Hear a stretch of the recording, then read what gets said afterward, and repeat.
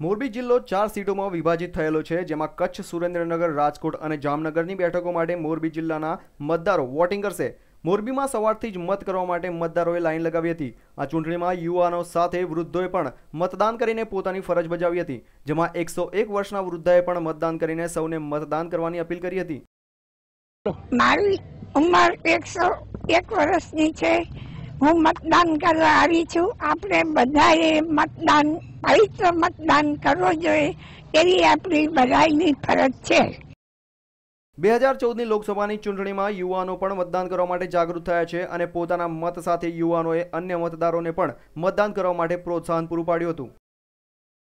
મને ખૂબ જ ઉત્સાહ હતો। હું આજ સવારે વહેલી ઉઠી ગઈ મતદાન કરવા માટે। જેનું કારણ મારા પપ્પાએ મને પ્રેરણા આપી કે મત કરવો જ જોઈએ। આપણો એક એક મત બહુ જ કિંમતી હોય છે।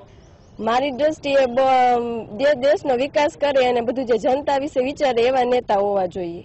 હું એટલું જ કહીશ કે તમારે બધાને મતદાન કરવું જોઈએ અને મતદાન બહુ જ જરૂરી છે। મોરબી જિલ્લામાં યુવાનો સાથે વૃદ્ધોએ મતદાન કરીને પોતાના મતદાન ધર્મનું પાલન કર્યું હતું। Bureau report, news online, Rajkot.